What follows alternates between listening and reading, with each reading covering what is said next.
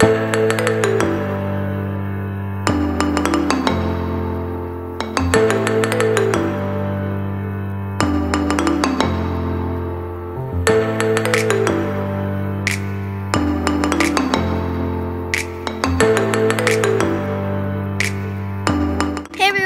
in Point Loma to see Cabrillo National Monument. Let's go check it out.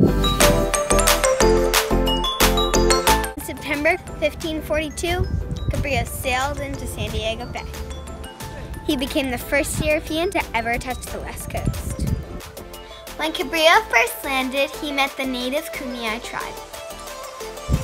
Juan Cabrillo stayed here 6 days before he continued his voyage.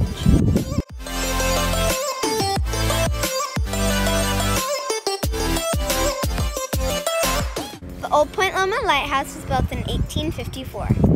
A dedicated lighthouse keeper was on duty 7 days a week, 24 hours a day, no vacations. Point Loma creates a natural barrier for San Diego Bay.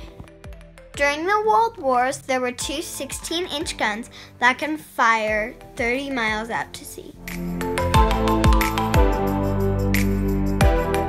Every year, the gray whales pass this cliff on their way from Alaska to Mexico.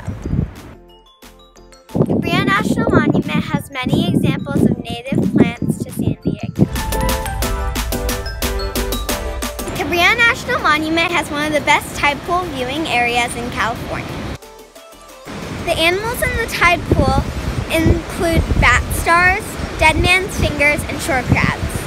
If you want to learn more about Cabrillo National Monument, click on the links below.